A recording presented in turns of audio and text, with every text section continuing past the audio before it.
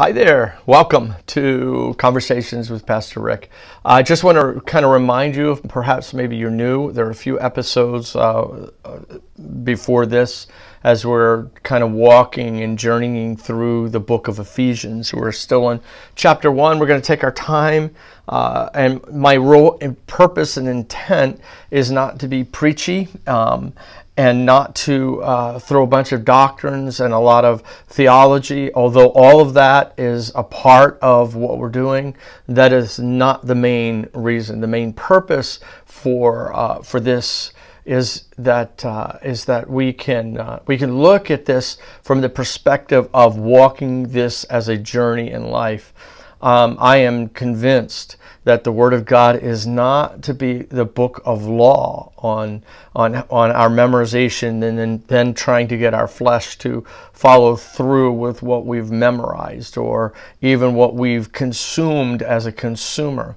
But the Word of God is a living Word. It's a living Word that gives life, that produces fruit, but it also expands our understanding and capacity with how Father sees our life here on planet Earth, how he sees you and me, and then he exposes himself, his heart. Man, today I'm going to read a scripture that literally almost brought me to tears.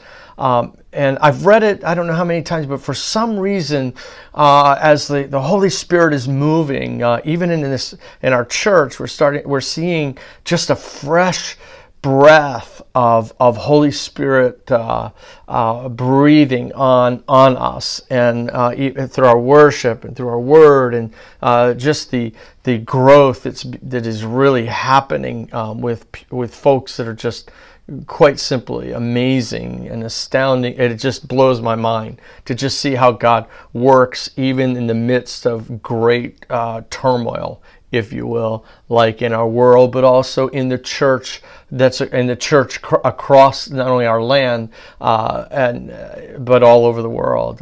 God is doing something. He's shaken, and now He's preparing us to be, I believe, to be ready for His coming, but to be at work in His kingdom for the sake of the lost. I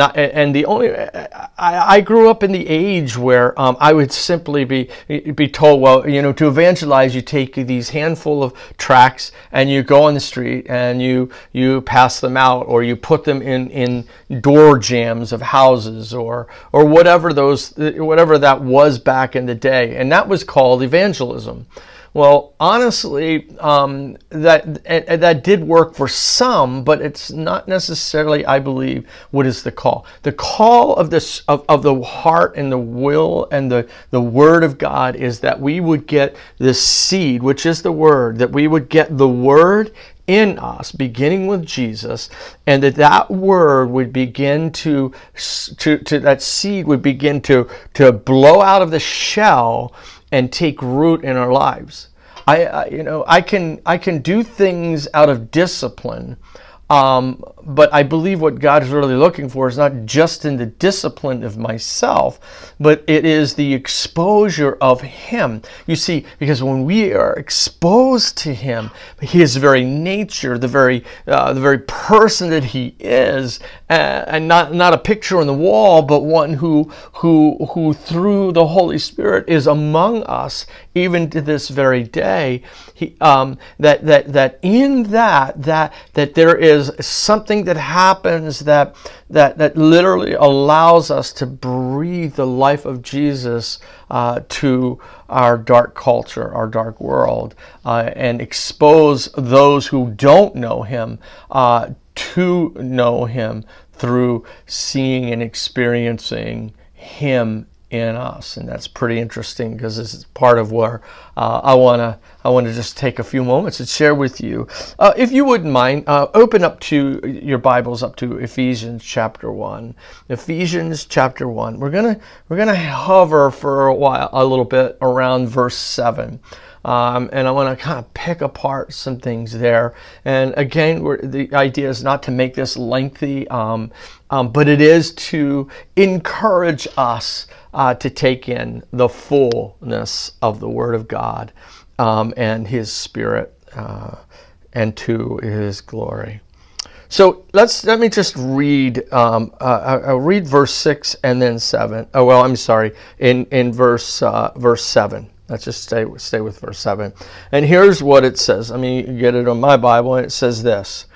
Now we're going to pull it apart, but I'm just going to read the actual text, and then we'll take some time. In Him we have redemption through His blood, the forgiveness of sins, according to the riches of His grace. Now, there's a lot more, but I want to hang out with that very opening part in verse 7, that word, in Him. And that is a reoccurring theme throughout the whole of the New Testament. The whole of the New Testament has everything to do with our not doing and being on our own, but that we do out of and in and through the in Him. Because in Him is what makes the difference. In Him, it changes the very dynamic of how and what we do as we march along in this journey here on planet Earth. You see, it's in Him that we can accomplish things, but outside of Him we cannot. Outside of Him we depend on the flesh, but in Him we have to totally depend on what He's saying, what He is doing, our staying and continuously walking in the attachment of in Him. In Him. A couple of scriptures that kind of came to my mind about the word, that thing in Him. And the first one is found in John chapter 14. And while it seems like it's just an outside scripture that doesn't seem to be associated, but it does, and it is. It literally, I believe, it expands on that little phrase there, in Him. It says this. And Jesus said to him, to Stephen, to the disciple, not Stephen. And it says this, I am the way, the truth, and the life. No man comes to the Father except through me. And in verse 7 it says, if you'd known me, you would have known my Father also. And from now on you know Him and have seen Him.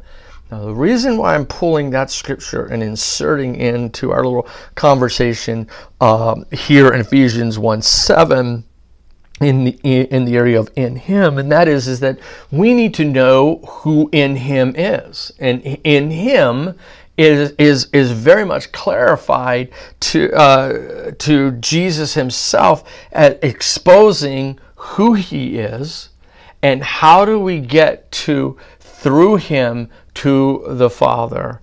Amen? And so here's what it says. It says, I am the way. And that's such a simple thing, but why is it that we miss so much in the simple things? We complicate it and we try to explain it and we try to bring some of our own education to it when it's rather simply stated. It's powerfully moving, but it's simply stated. It says, I am the way, the truth, and the life.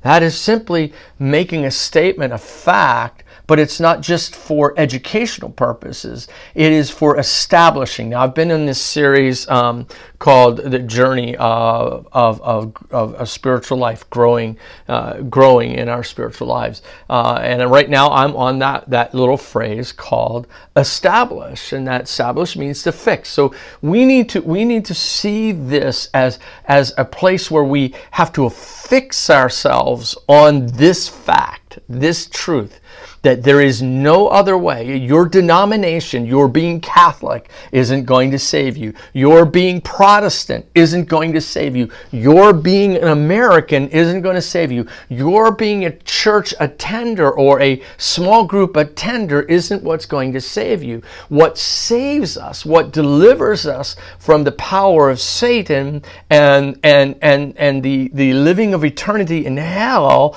is through this particular statement that is found here in John chapter 14, that there is only one way. It is in Him which is the I am, the way, the truth, and the life.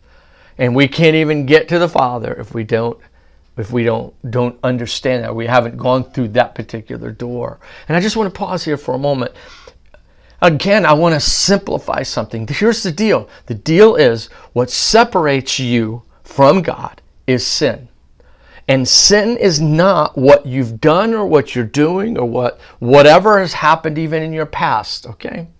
Sin is not so much something that we identify as, oh, look, that person is living in sin. We're really good at throwing judgments. But the bottom line is that sin really simply, without getting into really heavy-duty study, and maybe one day we will, sin is that in that you and I are, to begin with, we are separated from the Father. We don't have relationship automatically. So doing all those things, even memorizations and all these things, or hanging close to another Christian would make us Christian. Absolutely not. It is when each of us individually on our own, we step into that place of seeing that there is only one door, there is only one person, and his name is Jesus. And this is the same in him that we're talking about here in Ephesians chapter 1, verse 7. And I'm hoping I'm not confusing you. I just want you to see that there's so much more to every word in the word. And the implications of that one word is vast and huge.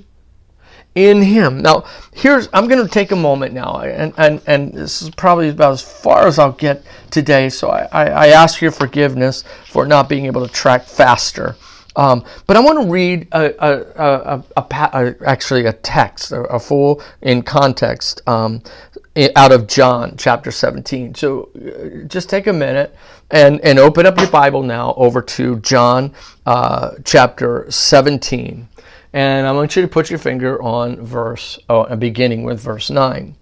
And the reason here is, now, see, we've identified the in him, which is in him, it is something that is in him. It's established in a person. That person is the one who gives us the privilege of having a relationship, a divine, personal, intimate relationship with the Father, the Creator, the one who wanted this and wants this so deeply for you and for me. He doesn't want our religion. He doesn't want our practice. He doesn't want our good behaviors or working things up. What he wants is he wants a surrendered heart, understanding that it's sin that separates us, and we repent of sin, and then we turn from that thing. We turn from the life that has been of separation back to Jesus.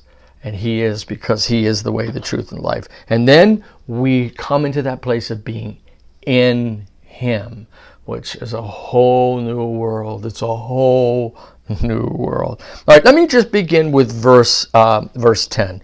And that's John chapter 17. And we're just going to start with verse 10. And I'm just going to read right on through. And we'll listen to this, because this, for some reason, it hit me really incredibly deep when I was reading over this scripture. And I really want to build off of that for our service during our church service. Here's what it says. And this is Jesus speaking, and he's praying, actually. It's not even speaking, but he's praying to the Father. He says, all mine are yours, and yours are mine. He's speaking to the Father. This is Jesus. And I am glorified in them. Now I am no longer in the world, but these are in the world. And I come to you, Holy Father. Keep through your name those whom you have given me, that they may be one as we are one. Underline, circle that. He's praying to the Father that we may be one as we are one. While I was with them in the world, I kept them in your name, and those whom you gave me I have kept, and none of them is lost except the son of perdition, that the scripture might be fulfilled. But now I come to you, and these things I speak in the world, that they may have my joy fulfilled in themselves. I have given them word, and the world has hated them, because they are not of the world, just as I am not of the world. I do not pray that you should take them out of the world, but that you should keep them from the evil one. They are not of the world, just as I am not of the world. Sanctify them by your truth. Your word is truth. As you sent me in the world, I also have sent them into the world. And for their sakes I sanctify myself, that they also may be sanctified by the truth. And Jesus continues to pray. I do not pray for these alone, but listen to this. But I pray for those who believe in me through their word. You see, before that, if he didn't have that in there, it would be just for the disciples, just for the 12 disciples. It would have nothing to do with you and me. But because this scripture is in there, but also for those who believe in me through their word. The word is found in the written word of God, the testimony of the saints, Paul's writings, of which we are walking through in our conversations. All of that, if we believe, then we too can and will become one, but it's not in our thought, and it's not in our place of physical agreement. We become one in him, the person of Jesus Christ. Verse 21 says that they may be one as you, Father, are in me, and I in you, that they also may be one in us. If you want to know the heart of God, the very heartthrob and deep passion of Jesus, it's found right here. It's found that we would become one as they are one with them and in him, of course, and through him, that the world may believe that you sent me. And the glory which you gave me, I have given them, that they may be one just as we are one, in them, you and in me, that they may be made perfect in one, that the world may know that you have sent me and have loved them as you have loved me. Father, I desire that they also, whom you gave me, may be with me where I am, that they may behold my glory which you have given me. For you loved me before the foundation of the world. O righteous Father, this is Jesus praying still. The world has not known you, but I have known you. And these have known you sent me. I have declared to them your name, and will declare it, that the love with which you loved me may be in them, and I in them. That whole passage is about an exposure of the deep, deep love of Jesus for you and for me. It's that we could become one, and you can, because look at that script, that passage again in verse 7, and it says this: in him. And then it goes on, we have. And we'll talk about that next week. But in him, it's being in him. Not just in the church, though. It's very important that you find a good teaching, preaching church that you can be a part of and encourage, that you can give your gifts and they can share their gifts with you. But the real deal here is this, is that we are not attached externally, but we are engraved into his very person, that we would exploit the love and the power and the passion and the passionate love of Jesus for all people, no matter where they've come, no matter what they've done. That's the beauty of what we'll be talking about perhaps next week. And that is that this thing has done great things that have that can and will change your life and the world that we live in. Listen, I need to go because of time, but I just want you to know that I love you.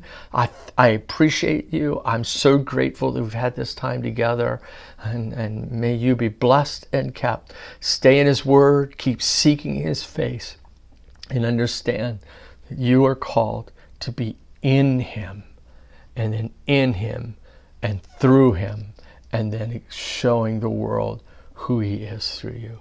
Love you and bless you in Jesus' name. God bless.